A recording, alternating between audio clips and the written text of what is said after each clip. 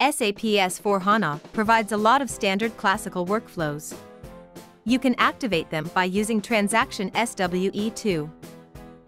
The majority of standard workflows are triggered through standard events related to some standard business objects or classes.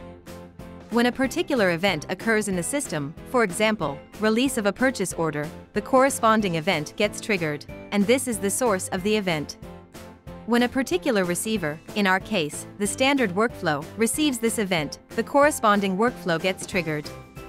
This transaction basically makes a link between this event source and the event receiver. When this event is linked, then the corresponding workflow gets activated. If the link gets broken, then the workflow is deactivated. Let's see an example of how this is done. Say you need to activate this standard workflow in the system. If you open the Triggering Events tab of this standard workflow using Transaction PFTC, you'll see that this workflow gets triggered when this event is triggered for this standard business object. This is the source of the event. Next, open Transaction SWE2 and browse this business object type, event, and receiver type. Select the Linkage Activated checkbox to complete the activation of this workflow.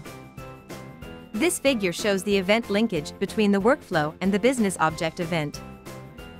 If you want to add a custom check to decide whether the workflow should trigger or not, you can use the Check Function module field.